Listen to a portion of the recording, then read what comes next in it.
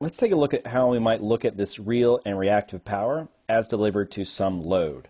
And so what we have here is some AC source and then some sort of load. And because we're in an AC system, we represent this load as an impedance. And so this load will have both a real element, which will be R, so these are all of its resistive elements, plus it will have its imaginary sort of reactive elements based upon the capacitors and inductors. So this is going to be the real pieces of this load, and this is going to be the reactive pieces of this load. And for any particular circuit, there's going to be, a voltage across this object and a current flowing through this object.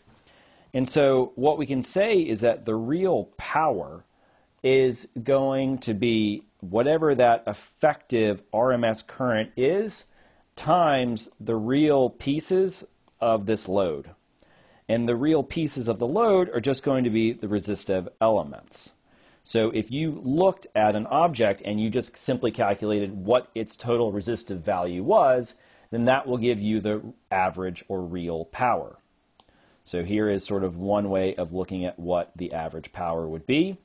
If you wanted to know the reactive power again would be the RMS value. So what is that effective current flowing through it times the imaginary values of this load here.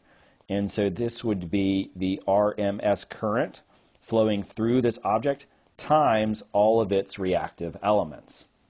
And so, for example, if you were calculating the impedance of this load and it was 3 plus J4, then what you would have is that this value here would be 3, and this value here would be 4, and IRMS would be whatever the RMS current is flowing through that particular load at that given time.